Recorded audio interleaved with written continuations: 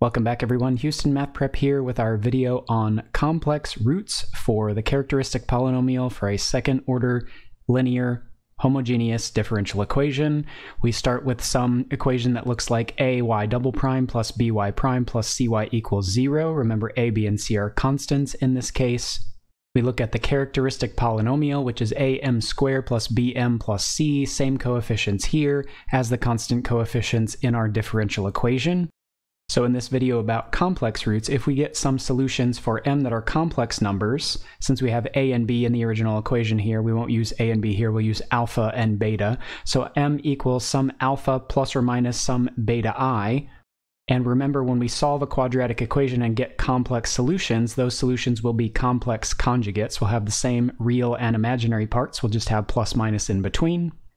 That's really giving us two solutions, one of them being alpha plus beta I, the other being alpha minus beta I. Generally, we don't want complex numbers in our solutions and having functions of complex numbers. So we'll actually go about writing this general solution as y equals e to the alpha x times the quantity some constant times cosine beta x plus some constant times sine beta x. So you can see how alpha and beta are applied in the general solution here. Our alpha, the real part of our solution, is actually the constant multiple of x in the exponential. The imaginary coefficient of our solution, beta, actually goes inside of the cosine and the sine functions as a constant multiple. We're going to go ahead and work a few examples first, and then at the end of our video, we'll actually show you where this form comes from. Looking at our first example here, we have y double prime minus 2y prime plus 5y equal to 0. In this case, from our formula with constant coefficients, a is 1, b is negative 2, and c is 5. So we can go ahead and set up our characteristic polynomial, which would be 1m squared minus 2m plus 5.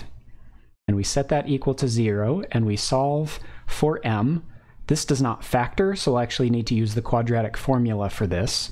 So we'll go ahead and say m equals negative b, which would be a positive 2, plus or minus the square root of b squared, which would be 4, minus 4 times a times c, 4 times 1 times 5 here, which would be 20, all over 2a. A here is 1, so this would be all over 2. We can go ahead and simplify what's in the root here, so we'd have 2 plus or minus. We'd get the square root of negative 16, which is actually 4i, all of that over 2.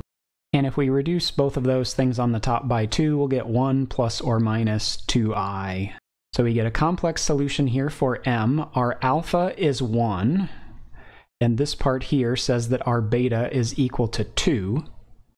And remember, our solution form is going to be e to the alpha x times the quantity c1 cosine of beta x plus c2 sine of beta x.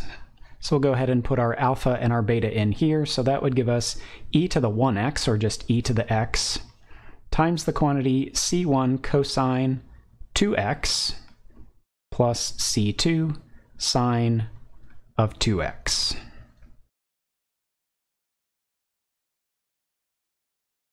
Looking at another one here, we have y double prime plus 4y equal to 0. So in this case, a is 1. Here we have no y prime term, so actually b is 0, and c is 4 here. That tells us that 1m squared plus 0m's plus 4 is equal to 0.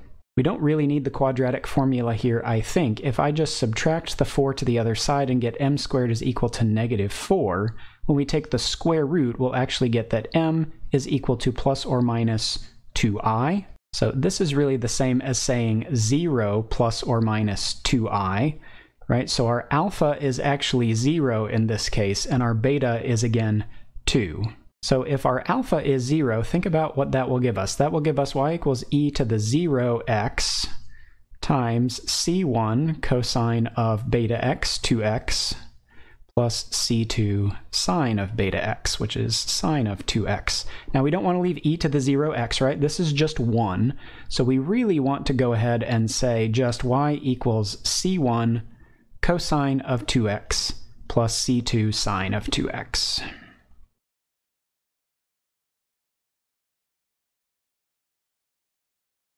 Looking at our next one here, y double prime plus 3y equals 0. So here a is equal to 4. Again, there's no y prime term, so b is 0 again. C is 3 in this example.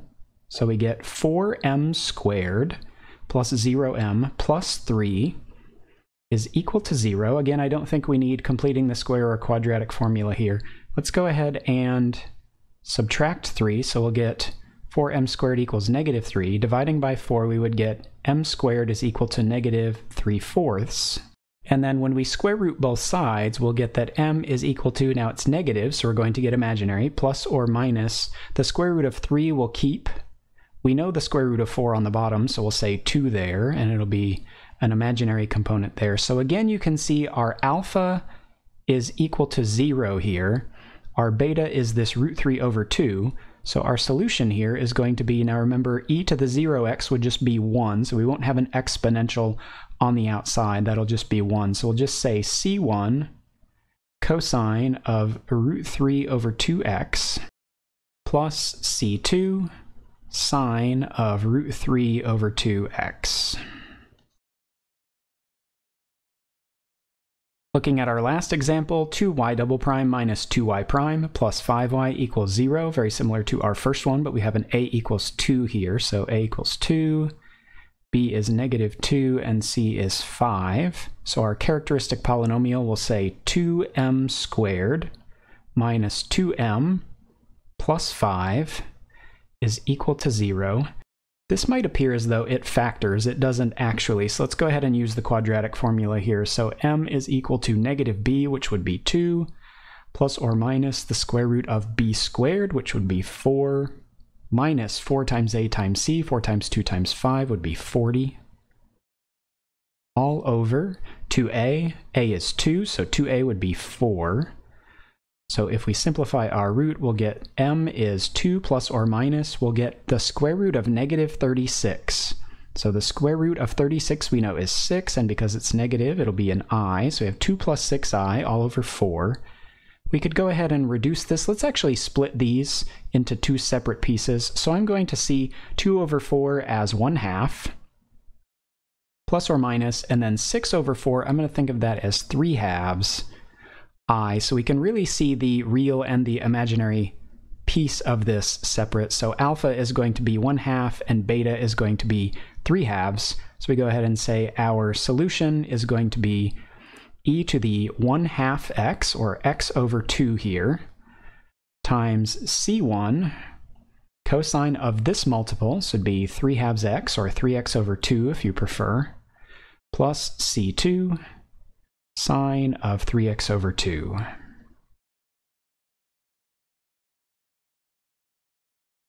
So I'll just go ahead and talk you through here where the general solution form comes from when we get these complex roots.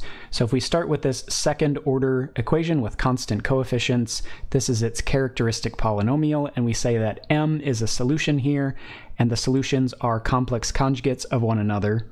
Now remember what we've said, when we get m, we should have solutions that are y equals e to the mx. So if I think of both of these as y equals e to the mx, then that would look like y equals e to the alpha plus beta I times x, and this is 2 solutions, right? It's really 2 things we can think of, one as e to the alpha plus beta I times x, and the other as e to the alpha minus beta I times x. Now if I distribute my x in each of these, and then I think of properties of exponents, remember add in the exponent means I can multiply with the same base. Now each of these are split up into a real valued function and a function that has some complex value in it. At this point we can go back to something you might have seen in trigonometry, or you might have seen in your calculus experience, you might not have. But it's the idea of Euler's formula, and Euler's formula says that e to the I theta is equal to cosine of theta plus I sine of theta. So if we apply this to the complex valued exponentials here, the first one here, e to the beta ix, is going to be cosine of beta x plus I sine of beta x. The one with negative beta ix is going to have cosine of negative beta x plus I sine of negative beta x. Now if I change these complex exponentials into these statements, I do still have some complex statements here. Let's go ahead and make these arguments inside of the cosine and the sine match. if you think about the graph of the cosine function, it's symmetric across the y-axis. We call that an even function. In other words, cosine of a negative value is going to be the same as cosine of that positive value. So we can really turn this first term into just cosine of beta x. Sine is not an even function, it's actually an odd function. And an odd function says that if I take the sine of the opposite sign of term, then that will give me the negative value. So that would actually turn into minus I sine of beta x. Now we will still have some imaginary terms in here, right? But let's go ahead and take these and at least put these in for our complex exponentials up here. So that gives us e to the alpha x, and then we have some combination of cosine beta x and sine beta x for each of these. This one we have add, and this one we have subtract. Now the very last thing that's going to help us show you where the general solution comes from is the idea of linear combinations, the idea that some multiple of this plus some multiple of this is going to be a solution as well. So the magic step is if I take half of y1 here and I add half of y2 to it, I end up getting a whole copy of this e to the alpha x cosine beta x.